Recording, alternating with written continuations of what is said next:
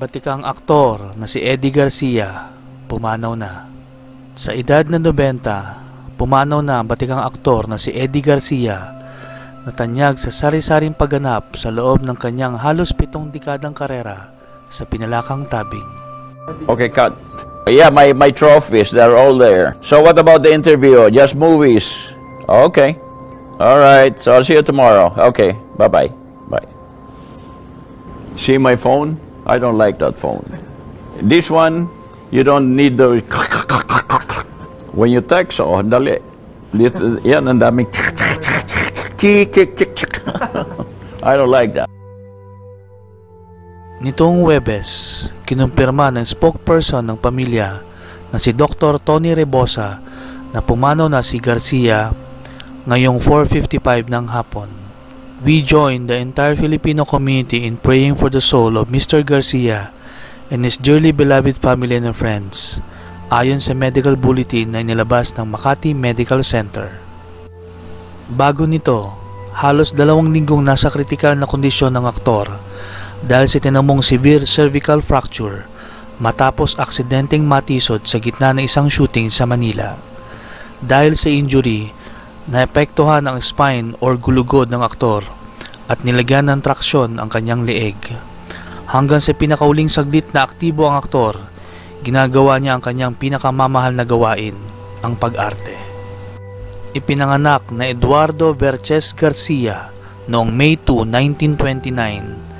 Nakilala si Manoy sa halos 600 na pelikula bilang aktor o direktor. Matapos ang pagseserbisyo niya sa militar matapos ang World War II, nakumbinsi si Garcia ng isang George Sanderson para subukang maging talent ng direktor na si Manuel Conde na nooy ginagawa ang pelikulang Siete Infantes de Lara. Sa 40 lalaking sumubok mababilang sa cast, isa sa Garcia sa 7 lalaking napili at doon na nag-umpisa ang kanyang mahabang karera sa showbiz. Simula pa noon, si Garcia na ang pinakapaborito ng mga direktor na gumanap bilang kontrabida sa mga proyekto. Magnanakaw, rapist, mamamatay tao, lahat ito ay nagampanan na ni Garcia. Pero hindi nakulong aktor sa isang linya ng pagganap dahil nakilala din siya sa isang pelikulang action at comedy. Noong 2018 lang, sa edad na 89, gumanap ang aktor bilang isang senador na umibig sa isang kapwa lalaki sa pelikulang Rainbow's Sunset. Sa kanyang pinakauling proyekto sa ABS-CBN, kabilang si Garcia sa cast ng popular na seryeng Ang Probinsyano, kung saang binigyang buhay niya ang karakter ng isang drug lord. Iniwan ni Garcia ang kanyang anak na si Lisa Ortega na nakabase sa San Diego, California. Ang dalawa niyang iba pang anak ay nauna ng pumanaw. Batay sa huling habilin ng aktor, ayaw niya ng lamay. Pagkos ang kanyang mga labi ay nais niyang ipakremate agad at ang mga abo ay ipinasasaboy niya sa Manila Bay. Nagbigay pugay naman kay Garcia ang kanyang mga kasamahan sa showbiz at nagpasalamat sa naging mga ambag nito sa industriya. But not spend is not your money. You make money, you just put it in the bank without touching it. What does it do to you? Nothing. The reason you earn, because you want to spend it. You can't bring it to the grave. What I earn, I spend. Well, women should be treated delicately. They should be put on a pedestal. She should be worshipped. Well, I'm a one-woman man.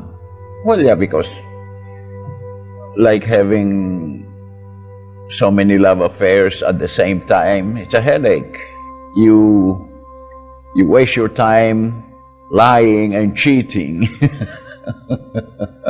You see, you want to do this, and then you think about, could it be achieved? If it could be achieved, you work for it so you could achieve it. But if it cannot be achieved, you forget about it. I only set goals that could be achieved. My belief is, when you're dead, you're dead.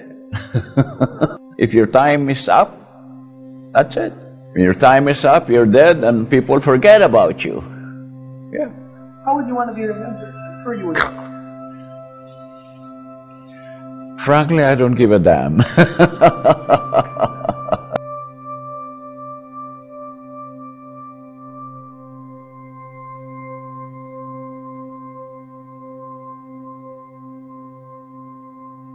Makibahagi at magkomento.